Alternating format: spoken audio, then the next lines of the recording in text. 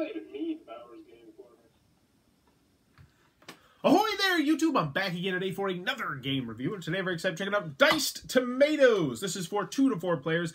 Age is 12 plus, even though I would say disregard that. Age is 7 plus. It's going to take about 15 to 20 minutes to play, and this is actually the next game in my Game Crafter Spotlight series, my Bauer Spotlight series, where I take a look at a different Game Crafter game each and every month, and I spotlight it, unboxing it, doing a gameplay session of it, and then wrapping it up with a review. So this is, in fact, a paid review, technically, because they paid me to do the whole segment.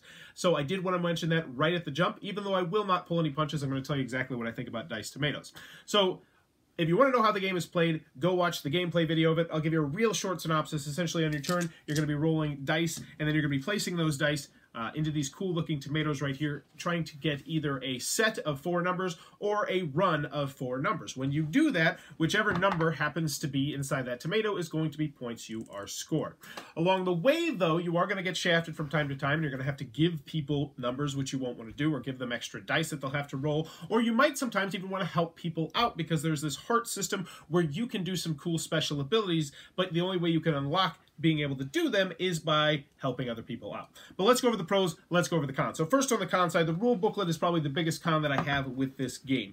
And not that it's a bad rule booklet, but it needs to be better. It needs an extra layer of polish. And seeing this rule booklet makes me question a little bit whether or not they blind play tested with this particular version of the rule booklet. Because there's some definite things in here where I'm like, okay, I'm not quite sure if we're allowed to do this. I think so, but the rule booklet didn't explicitly say it as much as I would like it to. For instance, so let's say I have a 2 inside of here, and then I also have maybe a 1 up top. If I have a 4, can I put the 4 all the way down here, banking on the fact that I'll get a 3 later, or do I have to have the 3 then to connect the 4? And I didn't see an instance in the rule booklet, reading through it 2 or 3 times, where that was covered. Also, what happens when you finally get that run or set of 4? Does it happen immediately, even if it's not your turn, or does it happen right then on your turn? So, because that is a big deal, whether or not you're going to get those heart points, or whether or not you're going to clear a row. How does the timing in the game work? I feel like that really should have been covered a little bit better, in particular in the example right there, which was a little bit of a downer. That being said,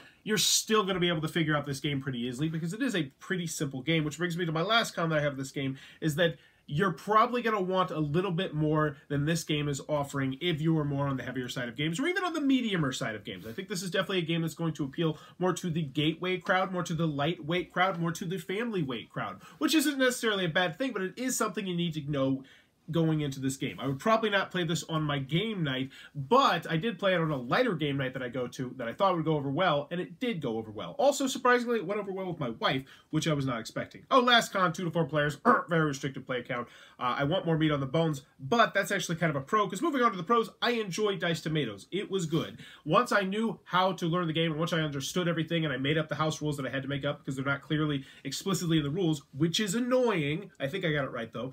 It was easy to teach as well. The kids picked it up relatively quickly. My wife picked it up relatively quickly. As you can see in the video, it took her like maybe 2 turns before it all kind of snapped into place. And then people really start getting into how they're going to use their hearts and manipulating the dice and where they're going to put things and when things are going to happen. And they enjoy that, and I enjoy that as well. And while this game does not have as much meat as I would like it to, I would like it if there were more special abilities that you could utilize with the hearts. Maybe just an extra element added to this game in the future in the form of an expansion would be fantastic.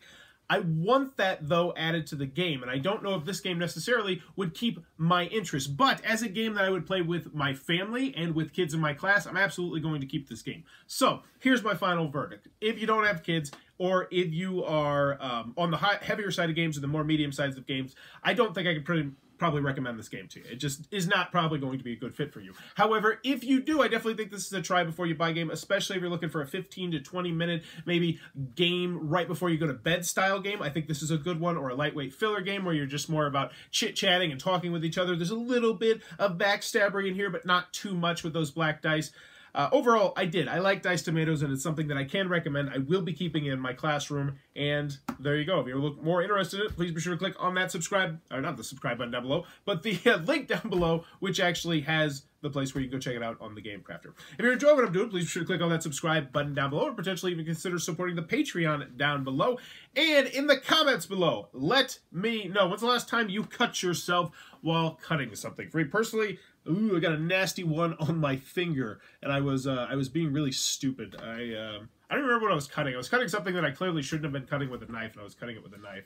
And it was just like, I cut it in the worst possible way, so it just immediately started gushing blood down my arm. And I'm like trying to get to a spot where I could clean it off, but like at the same time trying to keep it like elevated so the blood's not dripping, you know, off onto the carpet. So it's like dripping all down my arm. And I'm just like, oh no, don't get on my clothes. But it did get on my clothes, so I had like blood in my armpit.